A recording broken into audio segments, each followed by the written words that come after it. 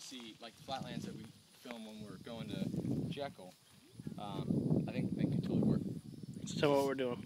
We're location scouting for our next film, Jack and the Dustbowl, which is a 1930s era Great Depression film.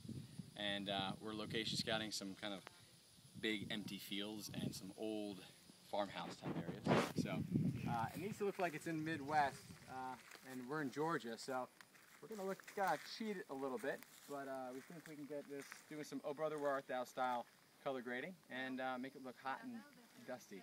In North Georgia, which is still looks fairly flat. Yeah.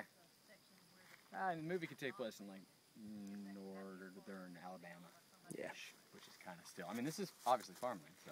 So this is where we'll probably shoot the well scene and him driving, and then we'll show you another clip of where we'll probably film his house and his family. Absolutely. Awesome.